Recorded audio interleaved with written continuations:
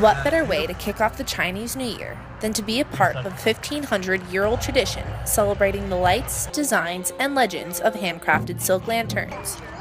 The Arizona Chinese Lantern Festival is a celebration of light that has been a tradition in China since the Han Dynasty.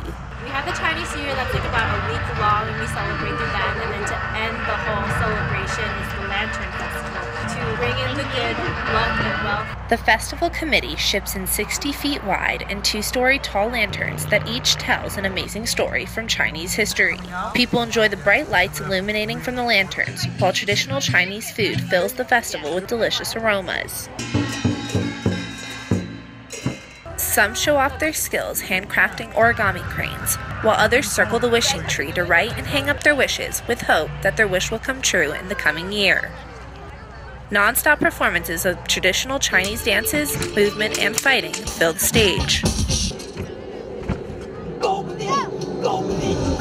There's flexibility, coordination, memory, self-discipline.